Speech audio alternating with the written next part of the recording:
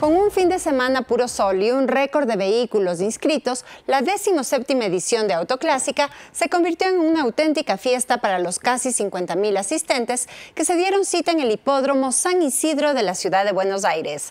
Se trata del mayor festival de motocicletas y automóviles clásicos de Sudamérica, una gran oportunidad para revivir la historia de la industria automotriz y celebrar la preservación de su patrimonio. Organizado por el Club de Automóviles Clásicos de la República Argentina, el certamen Autoclásica es único en Sudamérica por la cantidad, calidad, variedad y estado de los vehículos expuestos. Cada uno ha sido cuidadosamente seleccionado para modelar como los mejores exponentes de las diferentes épocas de la historia. En esta ocasión hubo una participación récord de más de 1.000 coches de categoría internacional. Todos con más de 30 años de antigüedad, estado original y perfecto funcionamiento.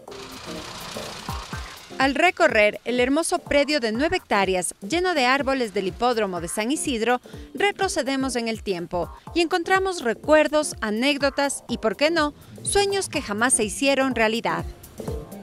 Esta es la edición número 17. Cada año lo que hacemos es elegir una cantidad de temas sobre los cuales ronda toda la muestra. Este año hemos elegido 4, que son los 70 años de Ferrari, 80 años del TC, que es una categoría local del turismo carretera, los 90 años de Volvo y los 110 años de la marca Lancia. Pero al caminar por los jardines de San Isidro, todo el mundo se detiene ante estas 3 bellezas: el clásico, el elegante y el deportivo. Este último, sin duda, sobresale ante todos los demás. La emblemática marca Ferrari contó con la presencia estelar del F2004, con el que el múltiple campeón de Fórmula 1, el alemán Michael Schumacher, obtuvo su 7º y último título mundial, además de otros importantes triunfos. El auto con el cual corrió Michael Schumacher la temporada del 2004, con el que gana su último campeonato del mundo.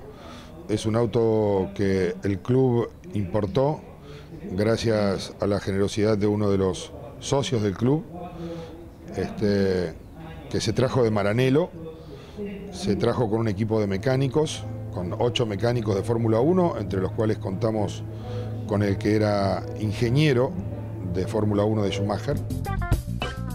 Todos estos modelos son el resultado del talento y la innovación de los técnicos e ingenieros locales, quienes los han conservado o los restauraron. Han sido muy pocas veces exhibidos y definitivamente emocionan a quienes tienen la suerte de admirarlos.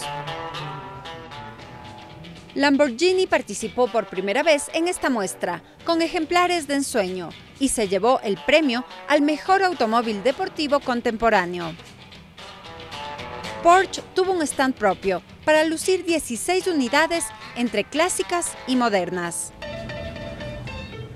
Corvettes y Rolls-Royce también levantaron varios suspiros entre los fanáticos. Una Bugatti 57 obtuvo el premio más importante de Autoclásica. El jurado vio, además de su excelente estado de preservación y restauración, su singular belleza y armonía de líneas.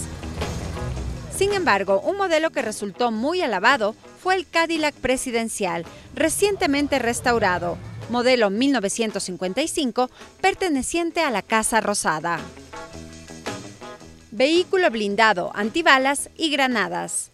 El automóvil fue comprado por el presidente Perón, pero el automóvil es modelo 1955.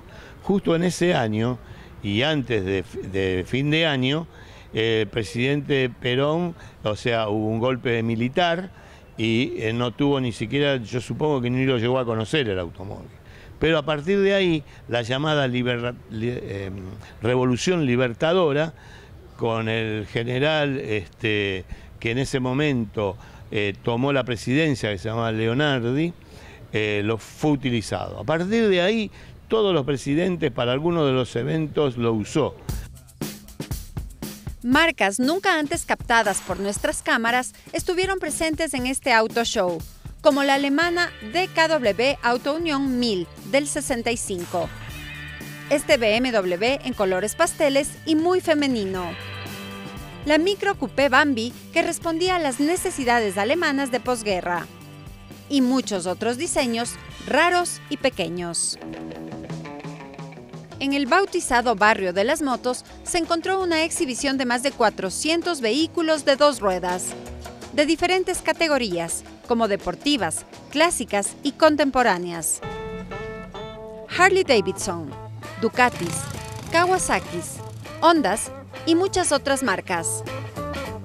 Las Vespa, Aprilia, Guzzi y Piaggio y Trump inyectaron color con sus modelos antiguos y los recién lanzados al mercado. Esta increíble fiesta familiar, declarada por el gobierno de interés turístico y cultural, es además un verdadero recorrido que evoca el paso del tiempo e inyecta a cada persona la adrenalina que se siente cada vez que se enciende un motor.